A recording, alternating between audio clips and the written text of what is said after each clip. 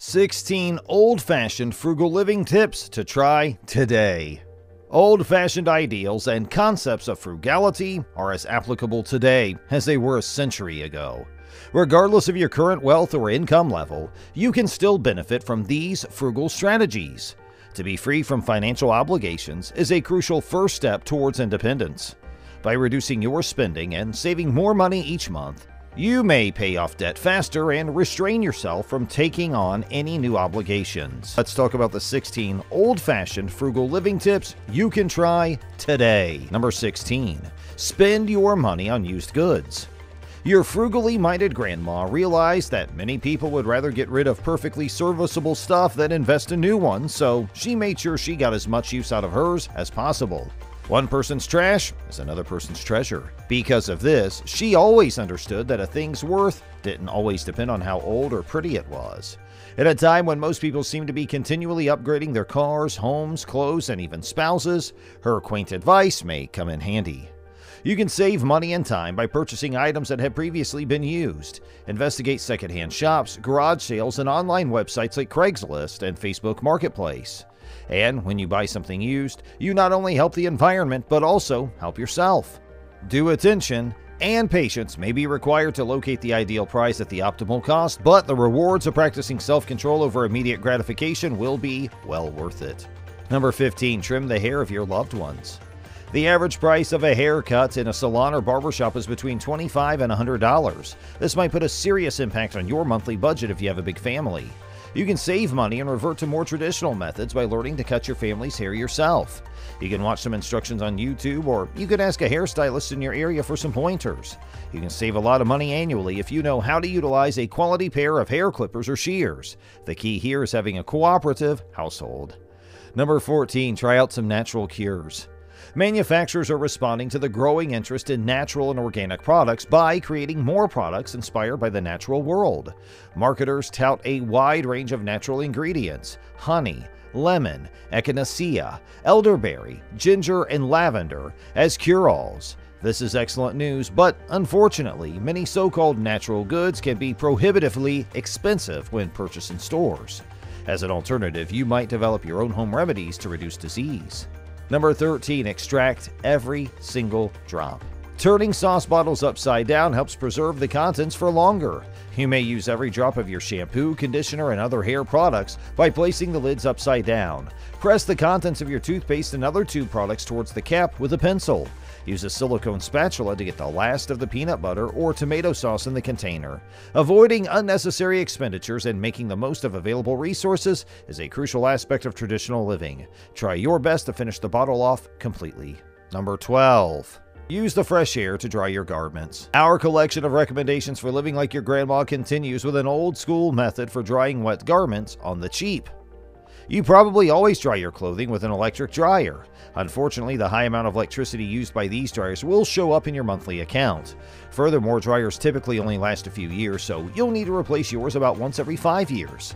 Instead of using a dryer, you might hang your clothes out to dry on a clothesline in the backyard or elsewhere. You won't have to pay anything, and your clothes will have fewer wrinkles and creases as a result. Number 11. Create your own homemade cleaning supplies. To clean the house, your great-grandmother did not use modern products like Windex, 409, and Clorox wipes. Rather, she resorted to making her cleaning supplies out of common home objects. Cleaning the house just required a small amount of baking soda and vinegar. To avoid paying the high prices seen in stores, you can easily create your own homemade cleaning products. It's way cheaper. Number 10. The use of disposables must end.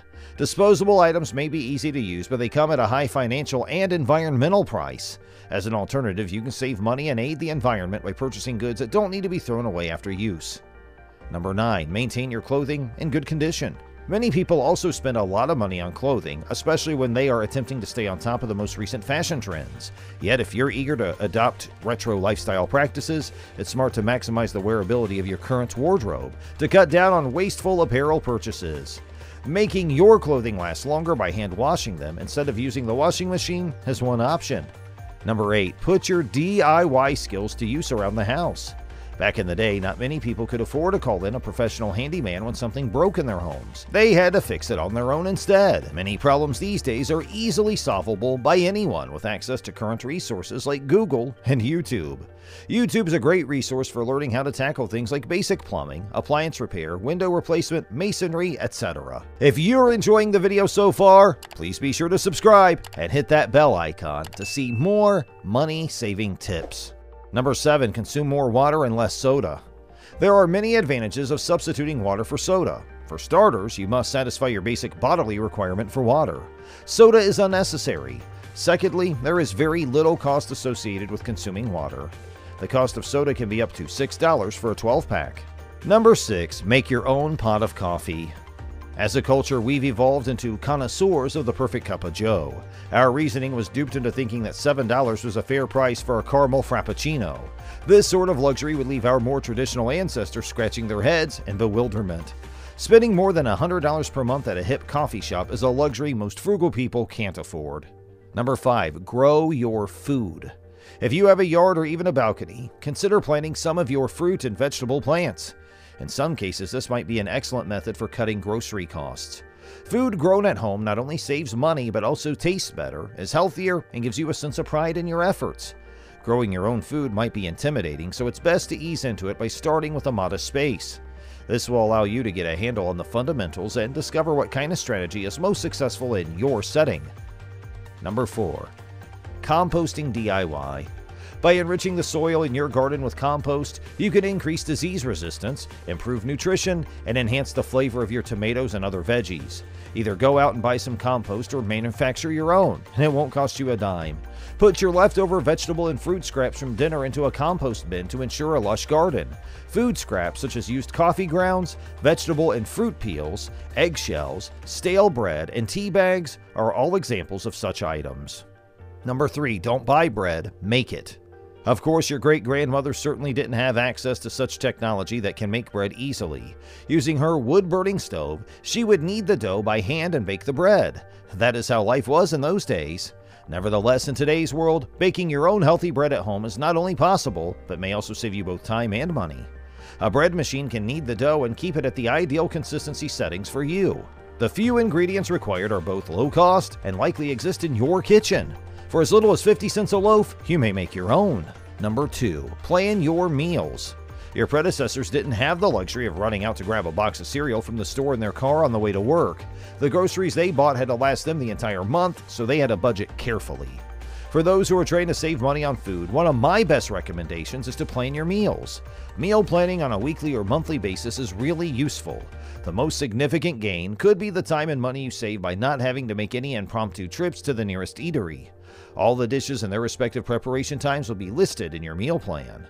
And number 1. Facilitate leisure time. These days, it appears, people would rather be entertained by others than entertain themselves.